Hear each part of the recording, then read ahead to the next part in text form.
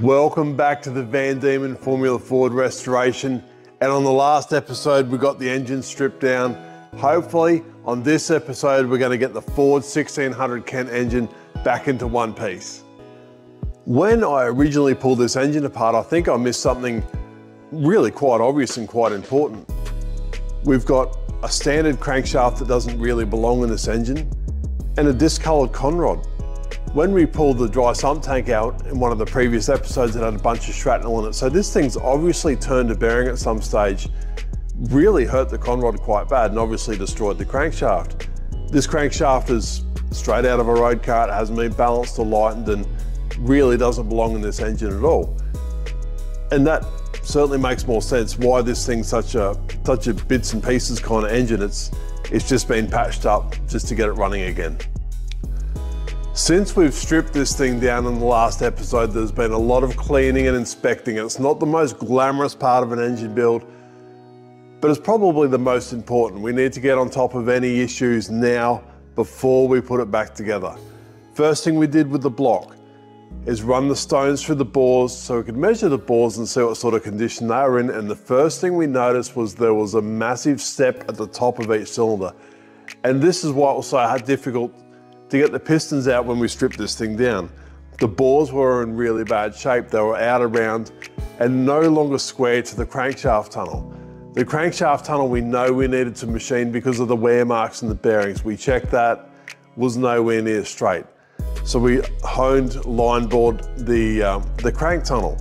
Then the deck surface wasn't parallel to the crankshaft, so we needed to re-square that. And then the liners were that bad, the bores were that out around that we could not machine them far enough to get them back into where they should have been. The walls of the cylinders would have been too thin and it would have presented us problems further down the track. So the block now has 4 new liners, it's been decked, the main tunnel's been machined, it's been chemically cleaned to strip off the 100 layers of paint that was on it. It's been probably cleaned another 6 times since then. After each machining process, it gets re-cleaned. Nobody wants to put a dirty engine in their very expensive machines. So this thing should be thoroughly cleaned.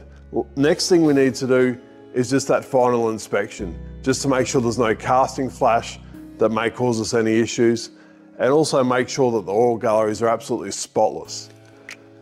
Now that the block is clean, we've already deburred the bottom of the liners to make sure no burrs catch the pistons when they travel all the way down on the bottom of the stroke. We need to get rid of the casting flash. The casting flash, as you can see, is that large rib in the casting. Now this won't cause the engine to blow up, but if that casting or a piece of that casting should break off, it's going to go straight through that oil pump and cause a whole lot of damage, and that might cause the engine to blow up. We simply touch them up with the die grinder, we take any high spots off or anything we think will cause an issue, we deburr everything we need to deburr, and then this thing should be ready for its final clean and then paint. Unfortunately, the cylinder head that came with the engine is basically unusable for what we need. The ports are way too big for this engine. This is a 1.6 litre engine with essentially a standard camshaft that doesn't spin real hard. You would need to do 8,000 revs for this cylinder head to work. The ports are that big, we're really going to struggle for airflow. So we've found one of our old cylinder heads that we've actually raced with. It was quite a competitive head, but we came up with a better one. That's why it got replaced and that's why it's been in storage for so long. Best part about that, we also have the matching intake manifold for it that's been port matched. Everything's to the rules. It's got all the right gear in it. We've just stripped it down to give it a clean. We'll get this remachined, double checked, and we'll paint this while we paint the block. Now, before we get too involved in this engine build, understand one thing. I am not the world's best engine builder. We've been fortunate enough to employ some really great engine builders over the time, and I've learned a lot, but I'm not the world's best engine builder. If you've got any tips, suggestions, or you think I'm doing something wrong, please smash the comments below. That way we can all learn from it. Hopefully I can teach you guys something, but if you can teach me something as well, even better. I am not the world's best engine builder, but I do enjoy building an engine. The casting flash has been ground up inside this block. This one wasn't too bad. I only had a couple of spots that needed to be ground down. Some blocks are absolutely terrible and you can spend hours grinding these up. Now that that's done, we're ready for masking and paint. I like to paint the pieces individually. I think it gives it a little bit more detail when it goes back together. Some guys prefer to paint it all assembled. It's good insurance, it's certainly a good sealant, but I prefer the detail when it goes together so you can see the gaskets and all the individual pieces. Masking up the cylinder head and the block doesn't need to be any harder than it has to be. You know, there's got to be shortcuts and there's got to be easy ways to do it. So all I do is lay the masking tape on, really rough, and then get my file and just file the edges. So this not only cuts the tape exactly to the right shape, also takes the burr off where it's been machined and gives a really neat finish. As easy as that. Quick and easy and really sharp, clean lines. There you go, as easy as that. A couple of minutes, this thing's taped up, ready to go. The cylinder head's about to come back from machining. We can mask it up, get these painted at the same time. Now, for those of you that watched the last video, I was pretty critical on the last guy for painting the spark plug threads. You need to earth your spark plugs to get them to spark. And I struggle to get them out, there was that much paint in there, and you're certainly not going to get a good earth on your spark plug with 100 coats of paint inside the threads. Take the time to mask it up, it's well worth the effort, it gives you a much nicer finish. Once this is painted, we'll tap out any threads we need to make sure we don't have any problems getting bolts in and out, and make sure those threads aren't clogged up with a heap of paint. And the block and the cylinder head have just come back from paint, and they look absolutely sensational. This is actually the exact color code we used some 20 years ago to make this restoration as period correct as we possibly can. All the machining's done, we've got all the new parts we think we need, so that can only mean one thing. We can actually put this engine back together. The absolute first thing we're going to do is check the main bearing clearances. Our jobs as engine builders becomes all about checking everybody else's work. It's all good just to bolt something together because the machine shop said it was okay, but it's our names on the job from here on in. So we need to make sure that this thing is exactly how we need it. I've got the new bearings to match the crankshaft. The crankshaft's a whole other story, I'll get to that in a second. When you put the shells in, roll them in gently, make sure the oil galleries line up and they sit flush at each end. Now what I did notice when we pulled the other engine apart was somebody's really got to the bearing shells with like a scourer pad or a bit of sandpaper and really peeled off a couple of layers of the coating. And I want to ask you guys, is this still a thing? Is this still something that people do? I'm aware that people used to do that way back when, but I don't know if it's still common practice. It's not something I do, but I might be wrong. You might be able to tell me something that I don't know and give me the reason why they do it, really. I put the bearings in dry. You don't want them to float around on the journals. You want them to lock in as best as possible. Don't put Loctite on the back of the bearing. I've seen that done before. It really affects how the bearing transfers the heat. And it's not sitting in there right. It's got a film behind it. It'll push the bearing out of shape. Main caps, tidied up, deburred, all look nice and sweet. And obviously you're still visually inspecting as you're putting it together to make sure there's no dust or dirt in there or something's not quite right. I'll go through now, I'll get these caps on, I'll get them all torqued up, and then we'll just use a snap gauge and a micrometer just to make sure that they're round, they're where they should be, and we can measure the crankshaft to establish our true bearing clearance.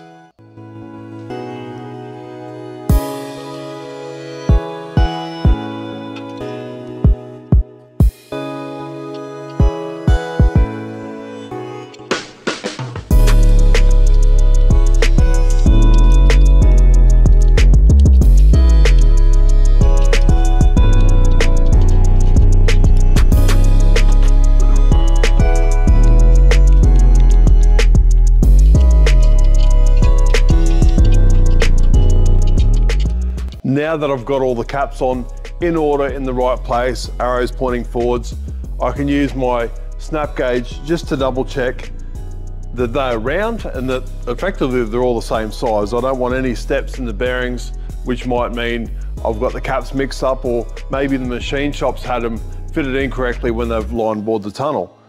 They all feel really good. And just finding that sweet spot, it's probably all about the feeling. I'm a little bit old school, I guess. I prefer the snap gauge over the internal mic, just because you can get that feel a little bit better than watching a dial move around. I think we've got that where it needs to be. Now what we can do is we can measure that. That'll tell us exactly the size of the internal of the bearing, which we've got there. And now the easy part of it, I can just go over here to the crankshaft, measure the crankshaft, and it'll tell me exactly what I've got. If I've got any discrepancies between what would have been the internal mic and the external mic, that's now void. It's now, I'm measuring everything with the same bit of gear, so that will tell me exactly what I've got. Now measuring the journal, same, it's all about feel. It's just finding that sweet spot where it's just contacts, but you're not recalibrating the micrometers when you're in there. Go through, check all the journals, check them in a couple of places. Now, you've probably noticed that this isn't the crankshaft the engine originally came with.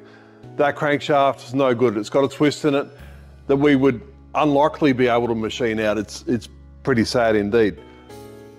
This crank's been blueprinted, right? So it's basically put everything back where it should be, just to a closer specification than factories used. So all the piston events are at the same period, same stroke on each cylinder. The main journals are straight, but all the rod journals are same. They're all straight. There's no one's getting to TDC before the other piston. We want everything to happen at the same time. Blueprinted down to minimum weight, and I can tell you exactly what our bearing clearances are. 2 1/4 thou. So for a road car, that's super loose. But for a race engine, probably still a little bit on the loose side, but it's certainly within the window. We need that extra little bit of clearance because it will run hotter than a road car will. It's doing more RPM. We want more bearing clearance to get more oil flow through the journal to keep it all cooler. This is spot on, and we can now fit this to the engine.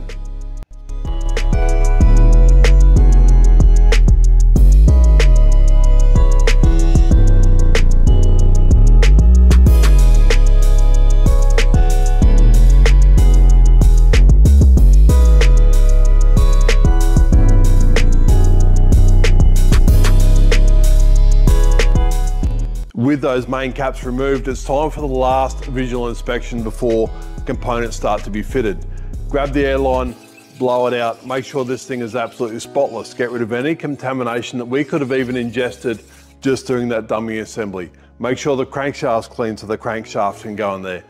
But while you're blowing your oil galleries and everything out, make sure your compressor air is filtered. I've seen it before where guys have got compressors that are spewing out oil or water, and they'll blow out an engine and probably pump more stuff in there that was in there originally. So just make sure your compressor's in good condition, put a filter on it if you need to. But this is the time to make sure that this thing is spotless, and we're gonna start fitting components. Now that I'm happy that everything is clean, we're ready to fit the crankshaft, and I'm gonna use assembly lube on the bearings, but I'd really like to hear what you guys are up to. We hear a lot of stories about people having magic mixes of special oils or lithium greases or all sorts of stuff really. So I've used assembly lube forever, and the majority of the reason for that is often we'll build an engine that'll sit for months and months before it's even fitted to the car, let alone started. So something that can hang around in the bearing, give that protection on initial startup, as well as prevent corrosion has been sort of the priority and the reason why I've used assembly lube for so long. KCK Lubricants doesn't make an assembly lube. The reason for that is there's so many good products on the market that we can't make something better. We're no good making the same as everybody else. If we can't make it better than anybody else, we're not even going to bother. We won't even go there. A good smear of assembly lube on. I want to cover the full surface of the bearing. These are a grooved bearing. They're all got some assembly lube on them now. We're right to drop the crankshaft in. This has been cleaned heaps, and you can see it's a really nice finish. It's not quite polished. We're not allowed to polish the crankshafts, but we certainly can correct the surface finish, and that's all that's been done there is a thorough deburring. Now that crank's sitting in there, we can put the thrust bearings in. A little bit of assembly lube on the thrust face of that, not on the back side, but on the bit that actually touches the crankshaft.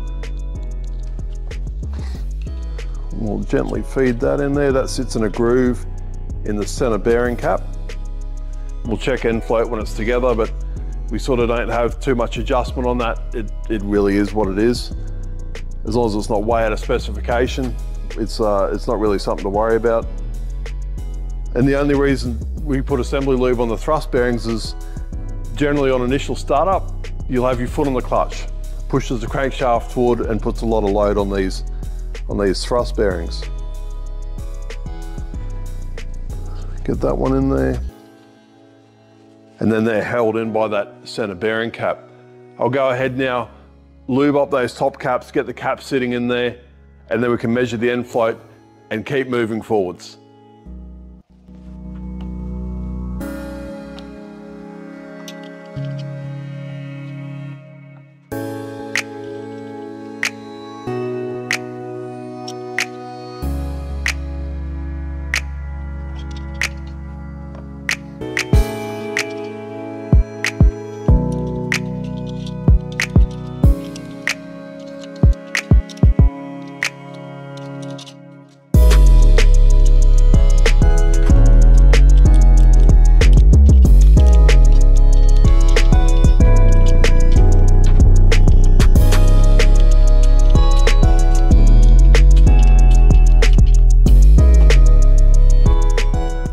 One of the other things we do with the main caps is we actually torque them down a little bit higher than the factory spec. The bolts are good enough for it, but if you're going to do this, you need to tell your machine shop because it actually pulls the caps out of shape.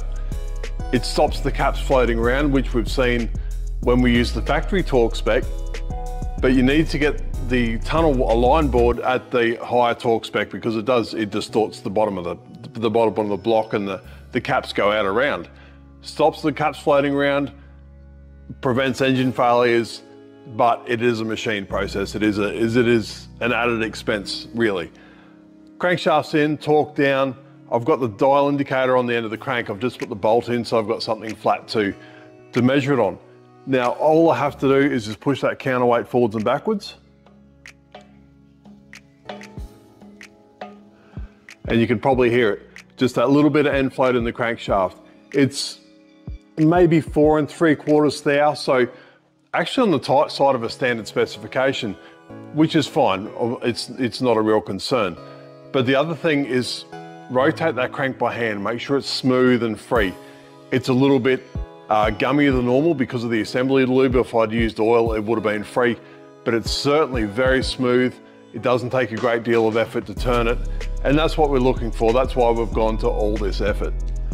This crank rotates really, really nicely. It's smooth. It doesn't take a great deal of effort to get it to start to turn. It feels exactly how it should. And even when you slide it backwards and forwards to get the end float, it's very, very smooth to move in the bearings. That should indicate that everything's okay. A little trick, I've got an engine turning tool that I last used 20 years ago when I used to build these engines.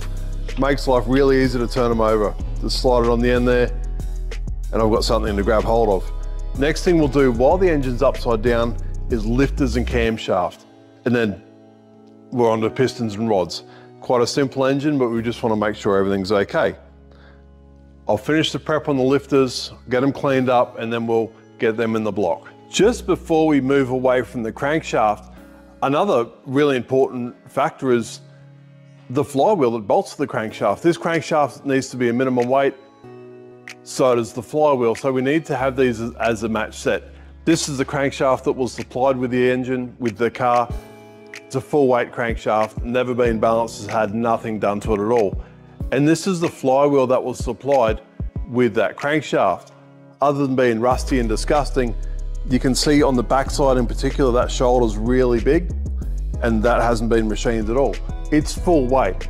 We're allowed to take quite a bit of weight off the flywheels, and this helps with not only acceleration, but really helps out the gearbox with gear changes and really sharpens them up. The shoulder on that back edge is much thinner and it's had a lot of machining done here. This has had a lot of weight removed. It's also been nicely surfaced for the clutch. It's not all rusty and gross like the other one, but this is now matched to that crankshaft. They've been balanced together. We want this thing as smooth as possible. We don't want anything interrupting the inertia of the engine. Balancing these is really critical. The next thing to go on the block is the flat tappet lifters. Your grandfather might have told them about them. I think they're cool. These only go in one way, you can't mess them up, but heaps of assembly lube is certainly the go. I use a magnet to drop them in there. They're quite a way down the block. You shouldn't drop engine parts, and it is quite embarrassing when people see you do it. So just a magnet on a stick, lower them down in the bore, make sure they're smooth, make sure they drop in there nice. If there's anything wrong or if you have to hit them in with a hammer, probably pull them out and just double check them, make sure that everything's okay. For those of you who watched the video on the engine disassembly, would have heard my story about the flat tappets and which ones not to use. I actually found that actual engine in the other shop. Now, before you laugh about me collecting engines for 20 years, we use a lot of this stuff for research and development. It's stuff we don't really want other people to know about. So it is secret, and we do protect our intellectual property. This engine was still essentially complete. It had a development sump on it that we were using on the dyno. And as you can see from this, it did quite a lot of damage. There's still half a camshaft jammed in the block, big hole on the side of it, and it just about destroyed everything in there. But don't use factory Ford lifters. They do fail. They don't like the RPMs.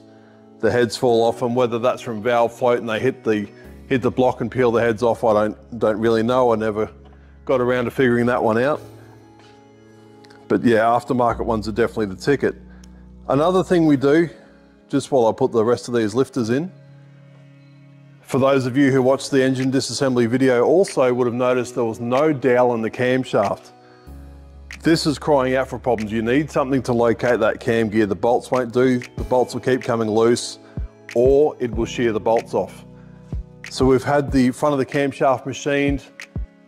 The dowel we put in is a stepped dowel, as I covered in that video, and it screws in, so it can't come out. There's also a retaining plate that goes over the front that holds it all together. I've got my hands on a retaining plate, so it should all be back to how it should be. All the lifters are in, dowel's in the end of the camshaft.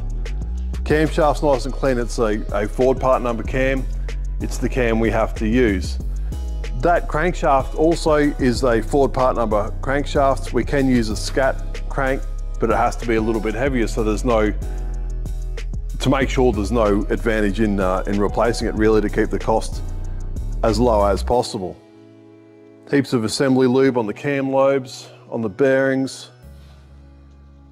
Hopefully this thing slides in there as it should. It's not a bad trick to have like a long handle on the front. Sometimes a threaded rod with a bit of bar on it just to help guide it in, but I think I should be able to get my hand down next to the crankshaft to line this up. Almost done getting the assembly lube on. Obviously quite a messy job without gloves on. This makes it a little bit nicer. Flat tappets are hugely critical on their initial startup, on how you run them in and how they bed to the camshaft. You can't use old flat tappets on a new cam. You can use new flat tappets on an old cam. So just keep that in mind. It'll eat the cam really, really quick. And if you go back to the cam manufacturer, they'll probably laugh at you and tell you that you did it the wrong way. Okay, hopefully this will fit in there the way it should. You want to be really careful, the bearings are quite soft. You can't go bouncing the camshaft around over the bearings. You'll rip big holes in them. We're about halfway through the block now. I can just get down there and support the cam with my other hand. Just about in. And that's nice. Turns really nice. There's no resistance pushing it through. I didn't need to hit it with a hammer. I can now put the camshaft retaining plate on it. Might even put the cam gears and the chain on, just so essentially the bottom end of the engine's finished. We can roll it over, get the pistons sorted and get them in there. Camshaft thrust plate has been installed, as well as the timing gears. The gears themselves only go one way. The easiest way to identify that is timing marks to the front of the engine so you can see them. The crank gear has a really large chamfer on the inside that goes against the shoulder on the crankshaft. They only go one way. Lots of thread lock everything on the front of these. It'll fall apart otherwise. Because of the high RPM, the harmonics, the vibration, the heat stress and everything else, it's better to be safe than sorry. The proper cam locking plates on, it actually locks the bolts in as well, so you don't need to put the wrong size washers on there. It's a really handy bit of gear. This will also stop the factory dowel from falling out the front of the engine. Really critical. But now that's together, it turns over super smooth. Really, really nice. No funny grinding sounds, no swarf falling out the bottom. Really smooth. We're just about ready to turn this thing over and get on the pistons and rods. I have laid out on the bench our freshly machined con rods. All the big ends had to be resized. One of the con rods actually had a bend in it, needed to be replaced. Resized, not only that, they've been balanced. All the little ends weigh the same, all the big ends weigh the same, and all the overall weights are the same. This is so our rotating mass will remain in balance, but the weight the crankshaft needs to accelerate and stop will be the same for each journal, also helping with the balance. They are all exactly the same length, unlike before, and are straight. That journal is parallel to that journal. Pretty straightforward. They've been thoroughly inspected. There's no cracks, stretching, bending or anything like that, so these are now ready to be used. Pistons, brand new pistons. The old pistons are absolutely cactus. They shouldn't have gone in the engine originally. These have been weighed. Fun fact, out of the box, these were all within 1 gram of each other. We've taken them down to minimum weight because we can. They give us the minimum weight and we're going to exploit that all we can. These have been sized to each individual cylinder. Piston to cylinder clearance is around about 3/1000 of an inch, which is probably a little bit loose for a race car, but for a little bit loose for a road car, but for a race car, it's certainly somewhere near the money. We can now assemble the pistons to the con rods. It's not that difficult a process. They've been nice enough to put an F on the con rods for us. F to the front, there's an arrow on the pistons, so we know which way those go. When using the circlips, only compress the circlips as much as you need to. Don't compress them anymore, they'll lose their spring and they'll be more likely to fall out. I'm going to go through now that these are cleaned up, assemble the pistons to the rods, and then we can double check our bearing clearance before we fit these to the engine.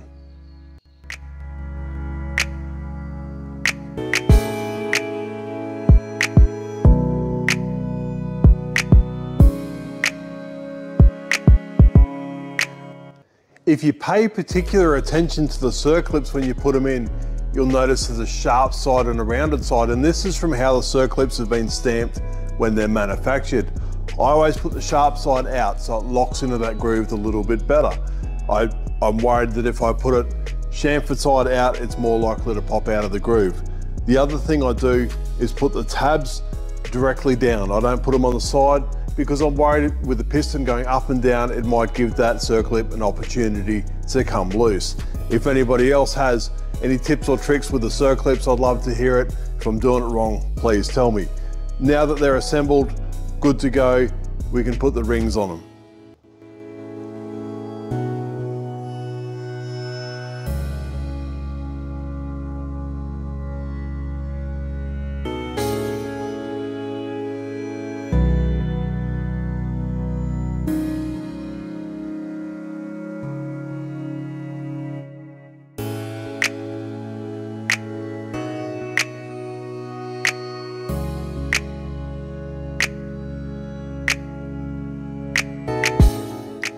The piston rings have been fitted, and the rings we've fitted are a lot different to the ones in the engine we pulled apart originally. Oil ring in particular, a lot less tension, hopefully a lot less friction, and that little bit of extra power that we're looking for. Make sure when the rings are installed, they spin nicely in the piston. We don't want them to bind up or catch because the ring will break immediately. Also, your ring end gap, work on 1/4 thou per inch of bore, and about 80% of that for the second ring, and you'll be somewhere near the money. We now have got them assembled. We can put some bearings in the bottom of them, and we can check our rod bearing clearance. These have been all nicely refinished, nicely resized, and that crosshatch is there to grab the bearing and stop that bearing spinning in the journal. These have dowels in them. Inspect the dowels, make sure they're all in there, and make sure they're not burnt over or pushed through the conrod. I'm going to put some bearing shells in this now, and we'll measure it up and see what sort of clearance we've got. With the conrod bearing installed, it's exactly the same method as we used earlier, using a smaller snap gauge to get that exact clearance and to make sure it's still round. We can only assume the machine shop's done a really good job, but it doesn't hurt to double check. So if I use that, then use my micrometer. I've already measured the crankshaft. And if I check that now, that gives me a fat 2 thou clearance, which is spot on for what we're after. Same, a lot of oil flow across the bearing, keep it cool, keep that lubrication in there. A little bit loose for a road car, but this isn't a road car. I'm happy with that. I'm gonna check the other ones, and then we can put them in the block. All the piston rings are fitted, all the rod bearings are installed. We've double checked the clearances and we know they're sweet. So it's now time to put the pistons into the block. The cylinder surface has to be absolutely spotless. And I've used a lot of cleaning techniques over the year, and what I've found to be the best is automatic transmission fluid on a paper towel. Today we're using the KCK fully synthetic automatic transmission fluid because that's all we've got here. Automatic transmission fluid is high detergent, and it will pull everything out of the cast iron sleeves. It will really clean them up. And like I said, if you think your bores are clean, grab some paper towel and some ATF, give it a go and prove me wrong. If you've got any better suggestions, I'd love to hear it, but that's what I've been using, and that's probably the best thing I've found. Also use the ATF when lubricating the pistons in the piston ring compressor. It just makes sense to me. Assembly lube on the bearings. We want these to be right. When you're knocking the pistons in, we don't want to punch them through into the crankshaft. We've gone a lot of effort to get that crankshaft to the surface that we actually want. We don't need a dent in it from the conrod hitting it. I've got the journal all the way down to give me the most room I can possibly get. You can get extenders, you can get bits of fuel line on studs and all sorts of stuff. Every time I do that, I lose them or somebody borrows them and never bring them back. So now I just do it by hand. I've got all my rings are phased where I want them. I've staggered the gaps. I've got them exactly where I want them. Arrows forward. I can sit that in there. Make sure the piston ring compresses flush so the piston ring doesn't pop out the bottom when I'm bouncing the piston in. There's no surprises what that is. It's a hammer, but it's wrapped in a rag. Try to keep your tools clean. The amount of times I've seen somebody pull something apart that actually matters, and they've grabbed the socket that's still full of mud from when they fixed their mower the weekend before, and all of a sudden that's inside their engine or inside their gearbox. Keep your tools clean. If you can't, wrap it in a rag and then everything will be cool. Make sure your arrow's forward. The conrod should be in the right location. Everything's straight down, so I can just bump that piston in. make sure there's no there's no resistance, otherwise something's definitely wrong. That's a little bit firmer than I'd like. And if I look under there, I reckon one of the oil rings has popped out while I've been gas bagging. So I'll just pick that back up, just open that up a little bit, get that oil ring back in there. And this normally happens when the piston's bouncing, as you're tapping it in. If you drive it in one clean go, generally it'll go straight in.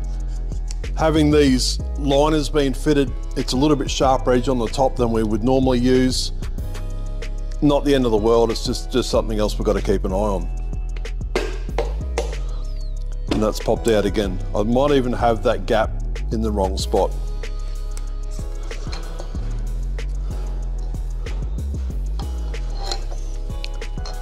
My piston ring compressor might even be a little bit out of round, which might be hurting the process a bit. I'll just move that over there. Third time's a charm, kids. Let's try again.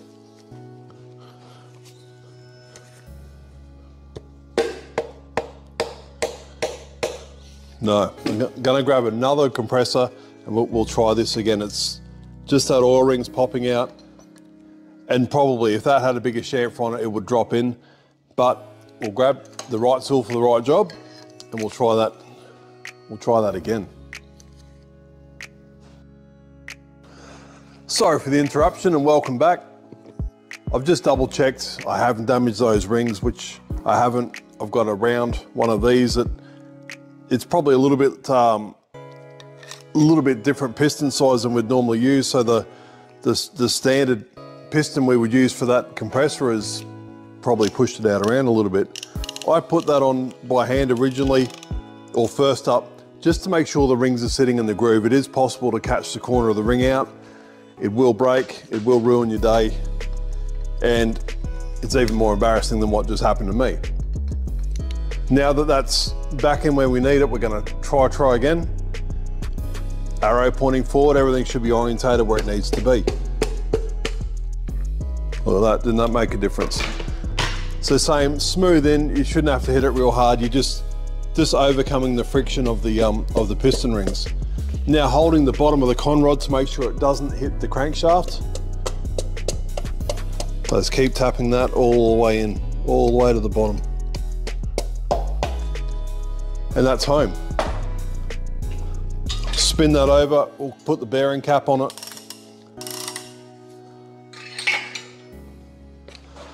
That way, instead of waiting to the end and putting all the caps on together, if I do them one at a time, I can't mix them up. I'm less likely to make a mistake. And also, we're getting it finished. We'll do cylinders 1 and 4 while the crankshaft's all the way down, and then we'll come back, rotate it a little bit, and do the center two pistons. That's all, looks good. Last visual inspection, make sure I haven't missed anything.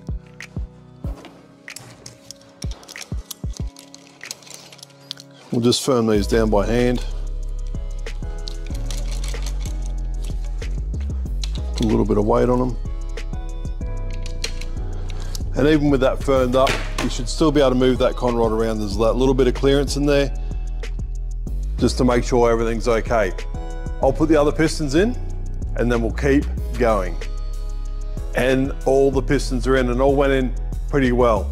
I've just got to torque the caps up now. A lot like the mains, we use a little bit higher torque spec than the OEM would put, you know. We have had these caps fret. And what I mean by that is the bolts stretch at high RPMs and the caps actually come loose, and you can see where the two caps have been chattering against each other. So by torquing them up that little bit more, we take up that little bit of bolt stretch that we would have had otherwise, and we stop the bolts from stretching anymore. And we stop the caps from fretting. This, a lot like the mains, means you have to have them resized at the higher torque setting because it does pull them out of shape that little bit. With them torqued up, turn it over, make sure everything's smooth. What you can hear there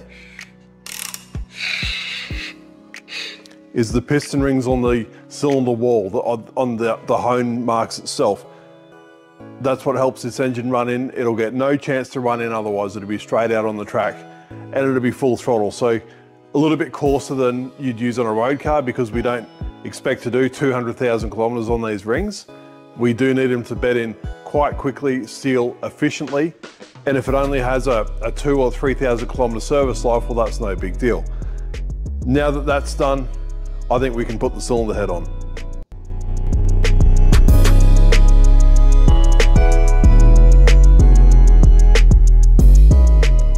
Just before we put the cylinder head on, I thought I'd show you how far these pistons come up the bores. And it's not quite flush, but it's not far off it. We've got a little bit of a safety cushion there. Should we need to service the block later on, we can still take a skim off it. If we were on the edge, we'd have to throw the block away and start again. Not quite flush, but it's close. It gives us a good piston head clearance and a good piston valve clearance, and it's certainly a good compromise. We have the proper cylinder head for this engine. This is one of our old race cylinder heads that we've had reconditioned essentially. So it's, other than it weighs a ton, it's cast iron. It's got the proper springs, the proper valves, and also the legal porting requirements, the correct throat size, the correct seats. It's the cylinder head that should be on a Formula Ford car, really. Valve springs, a little bit heavier than standard, nothing absolutely amazing. They sit in these little aluminium spaces to stop them jumping around too much. Other than that, the valve spring side's the same. It's original retainers. The top of the valve stems have been machined for a positive valve stem seal, unlike the umbrella that they have from factory. Other than that, this thing is as standard as they get. This has got plenty of meat left on the surface. The one we pulled off had a whole lot of machining done. It was actually a mess. And the best part about this cylinder head is we have the matching intake manifold. This has already been port matched to suit that cylinder head. So we're in a good place. Simply now we can just drop this on the engine, bolt it up, and it should be right.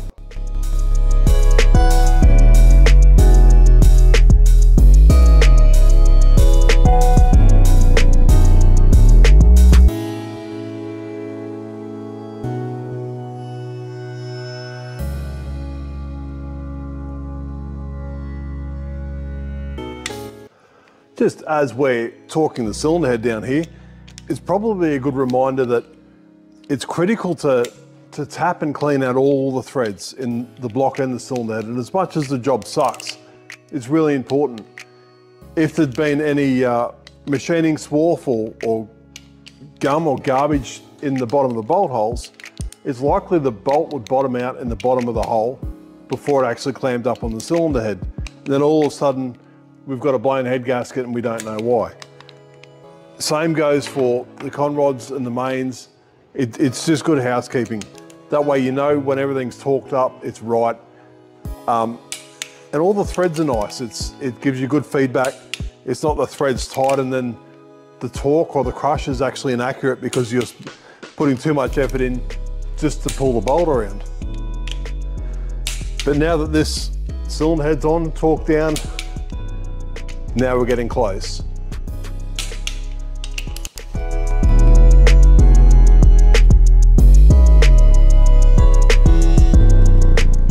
The next thing to go in is the push rods, and these are lovely and new compared to the grotty old ones that come out. The condition of the ball, both ends, is particularly important, where it goes into the lifter and where it goes into the rocker. Bit of assembly lube on each end, drop it in, and you should be able to feel it push into the end of the lifter. I'll just get all of these in and then we can sit the rocker gear on. Rocker gear is basically standard. Be a little bit careful. There's a gallery up the front that blow some air through it or something and make sure it's clean. Otherwise you will certainly have issues. Push rods, out of all the push rods we got, most of them are bent. They do bend quite easily, especially with a few revs on board.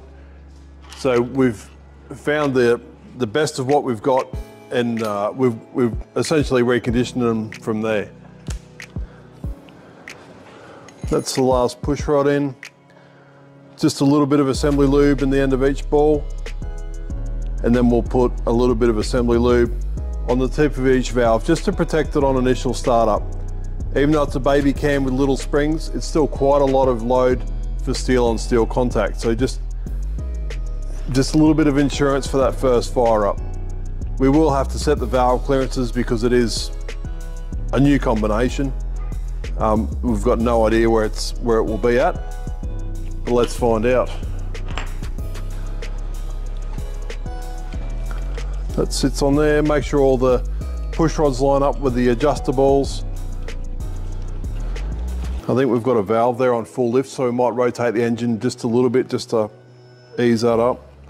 I've adjusted all the adjusters right back as far as we possibly can, just to take the weight off it.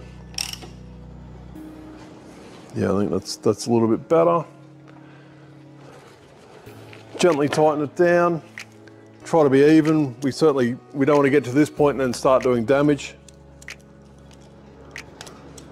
These have got Allen head bolts in them, just because they're a grade 8 bolt, a little bit better than the cap screws, than the standard hex bolts.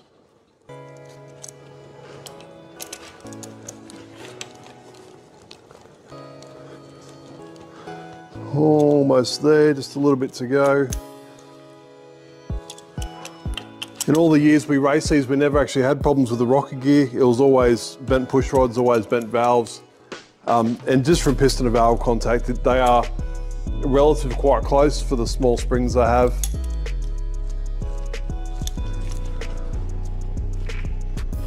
Yeah, we've got a little bit of clearance on most of them. I'll just torque that down, then we'll go through and we'll set the valve clearance. The torque on these is a little bit higher than factory once again. No machining needs to be done, it's just a safety thing. They pull down quite nice.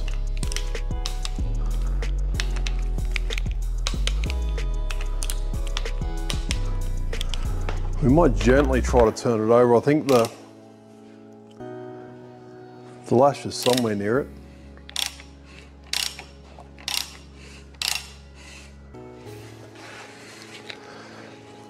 They all go up and down, so that's a good thing. I'll get out the feeler gauges now and we'll set the lash. With the valve lash on these, they're not particularly difficult to do. And the easiest way I find to do it is to get a valve on full lift, and then you know the one next to it on that same cylinder has to be on the base circle. We're just going to put an initial clearance in it because we need to set these hot. It's a little bit irrelevant what the clearance is when they're cold.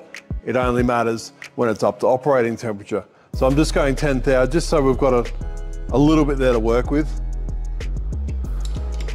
The adjuster screws are tight in the shaft. I don't have a locking nut as such. What I will do is grab a paint pen and just mark the ones that I've done just so I don't get too lost on where I'm at. I'll just finish this one off.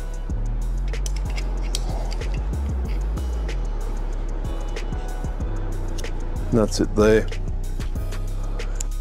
And that's the last one done. I've just used my purple marker just to put a little mark on the adjusting nut of each one I've done, just so I don't lose where I'm at. Doing it with that method, you still get it done in 2 full rotations. It's a little bit easier than trying to count cylinders and figure out where the piston's at. And now our intake manifold can go on. This is port matched to the head. It locates via some dowels. And it's a really nice bit of gear. And like I was saying in some of the earlier videos, we would go through and buy 15 or 20 different castings to get the best cylinder head and the best intake manifold and the best block.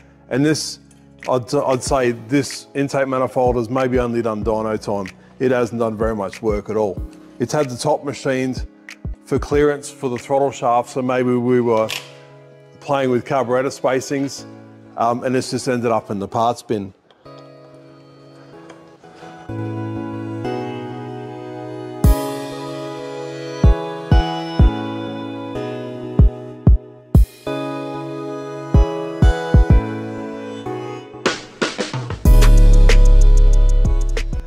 And while we're on this side of the engine, it only makes sense to put the distributor in. I know exactly where the camshaft's at because I can see the rockers. I can see the bottom of the engine, so I know when it's on TDC. I wound it over to compression on number 1. About 15 degrees before, it should be close enough to get it started. Distributor's got a new set of points in it. A lot of assembly lube on the gear. It's actually a new cam gear as well. these, oh, it has a new O-ring even that goes into the block. So not a bad bit of gear. They've only got to line up with the camshaft. We're not trying to line up pump tangs and all that sort of stuff. But if I can get that in the right spot, I think I've missed it by a tooth. If I can get that in the right spot, I should be right. I've marked on the distributor itself where number 1 post is. And I think about there should be close enough to get it started. I'll put a bolt in that and lock it up. I also have the fitting here for the oil pressure gauge. The gallery is just forward of the distributor there. And this is exactly why I don't use thread tape on fittings like this. I'll use liquid thread sealer, but not tape itself. If you wind it the wrong way, it will definitely come off and will definitely go into the gallery and will definitely cause a whole lot of damage. Thread sealer, I think, is the only way to go with things like this. It will not get into the oil gallery unless you're using way too much of it. And it's just a neater end finish. And while we're fitting off some of these engine covers, it might be a good opportunity to talk about engine sealant and the right and wrong ways to go about it. And I'm really keen to hear what you guys think. But at no stage should engine sealant be on there that thick that it blocks holes or it can fall off and fall in the bottom of the engine. And by no means is roof and gutter sealant from your local hardware an engine sealant. This is the oil pump that come off this engine, and this is the gasket, and it's hemorrhaging with all different types of sealant, but there's definitely roof and gutter sealant on there because it falls apart when it comes in contact with fuel or oil or really anything petroleum. Engine sealant has its place, it has its purpose, but it shouldn't be lathered on absolutely everything.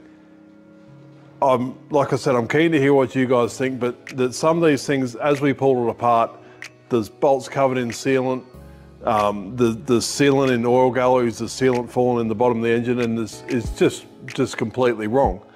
But I'm gonna go ahead now, fit this front cover. I've got a new gasket, new front seals in, and we should be able to then put the fuel pump on and keep putting some of the extra stuff on before we get to the oil pump.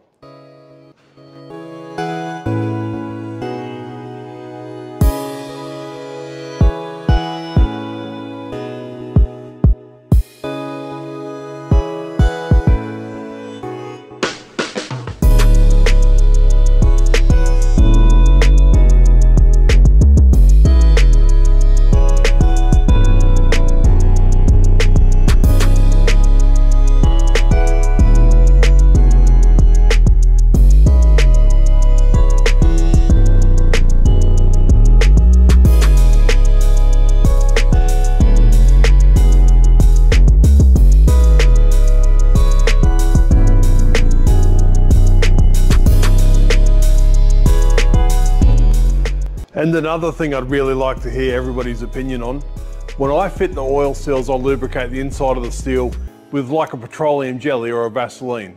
And I'll do this so it melts. I figure if I use the grease, it will remain in that seal forever and sort of give it a path to leak oil and may present problems. So I'd love to hear your experience.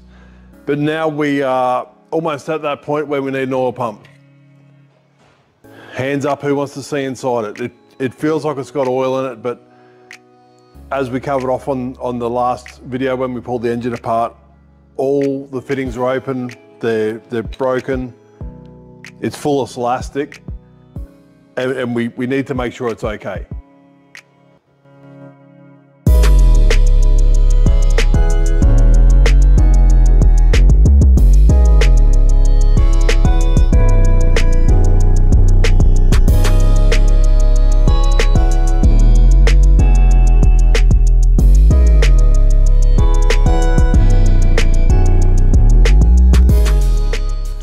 With the oil pump now stripped down, completely disassembled, we can sort of see what we've got, and it's not that bad.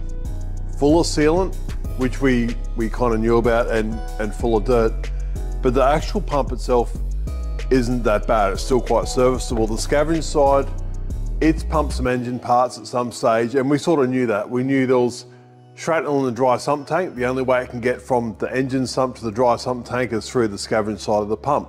And it's made quite a mess of the gears. That's not the end of the world. A phone call and I've got another set of gears to go in it. We've had to grind the gears to get the end clearances right, otherwise they bind in the housing. This has got a floating steel shim in the middle, and it's a little bit unique in its design that way. But we've got that, we've got a new set of O-rings. This pump can go back together. A little bit of assembly lube on all the gears, just so they seal that little bit better on initial startup, and they're not dry. It'll help pick the oil up out of the sump tank. It'll just really look after it.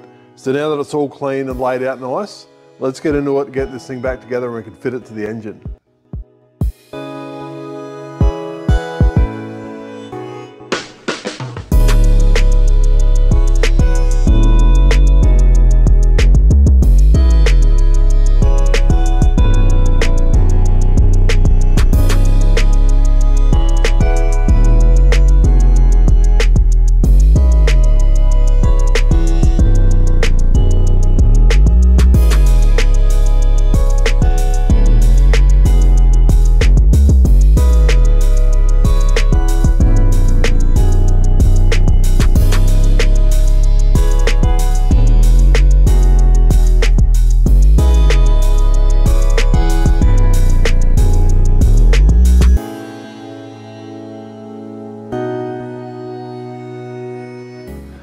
The next part we're going to fit on this engine needs to be the carburetor, and it's probably the single component I've been dreading the most. It's wrapped in electrical tape, it's got a pop rivet in the side of it.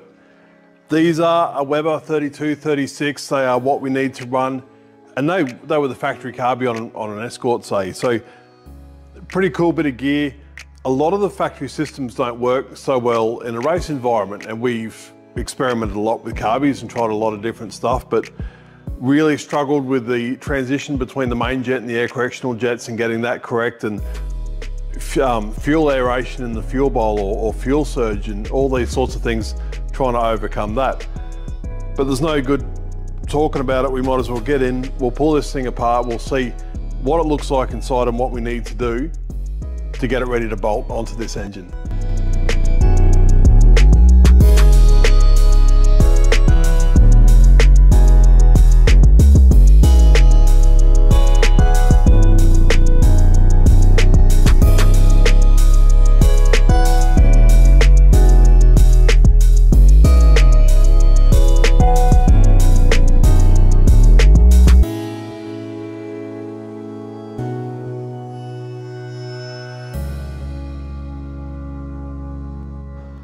All I had to do was to pull the top cover off to know that this is actually the racing carburetor. It's had the modifications that we would normally do for these carbies on these engines in these cars. The factory power valve's been removed, the holes have been blocked up. It's got a bit of mesh in there to stop fuel surge into the Venturis themselves. I'll keep pulling this apart. We're just going to put a kit in it. It looks like the jets are pretty close. There's a lot of tape on it. I got most of the tape off, but it's just generally grotty and it's been sitting around. It hasn't had a whole heap of fuel sitting in it, so the varnish isn't too bad. So I'm actually quite happy that this should clean up pretty well. Just a few small things with the carby. It wasn't getting full throttle. Somebody's changed the throttle linkage. Fantastic, more power to them. But they've tightened it up that tight that the linkage had actually jammed up and was only getting about 3/4 throttle, so we fixed that. Screw-in fitting for the fuel line. If you want to see how easy they fall out, have a look at this. Just a wiggle with the vice grips and it fell straight out. So screw-in fitting, new fuel line, the carby's done. When I mentioned earlier about the power valves missing, it's this bit here. It doesn't work so well in this particular environment, so we delete it. And you can also sort of see in that shot how much we machine off the choke surface, off the air horn. We were given a minimum spec and we messed around a lot with that using different heights, velocity stacks, rounded edges, different air filters, all sorts of different stuff to get that to work really well. About the only thing left now is just a few covers. The cam cover, or sorry, the rocker cover on this particular engine, it can go on.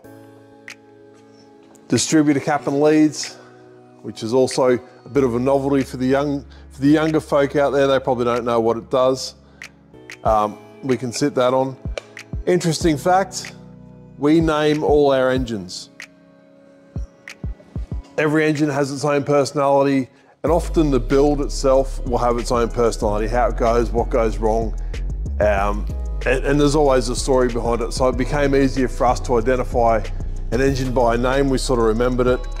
And with some of the cars we have that have multiple engines on rotations, it makes it really easy to know which engine's in the car and which one they need for a particular track.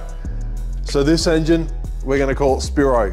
For the people that know, that should mean something, but I think that's a fitting name for the engine. But that's just about it. We're buttoned up. The engine, engine, clutch, flywheel, everything is under 100 kilos. This engine, when it was originally manufactured, was 63 to 65 horsepower, I think they were. A good one, between 104 and 106 horsepower, and you've got a really competitive engine. And we've achieved that, well, hopefully we've achieved that with stock components, and the same components essentially that made that 65 horsepower. And assuming this all works the way we think it should, we're all champions, we're all winners. Thanks again for watching. Stay tuned, there'll be more episodes. There's heaps more of this car to put back together. The parts are starting to come back. The benches are starting to fill up with reconditioned components, and we can hopefully get into actually assembling the car and making it look like a car like it once was. Thanks again, subscribe if you haven't subscribed. See you on the next video.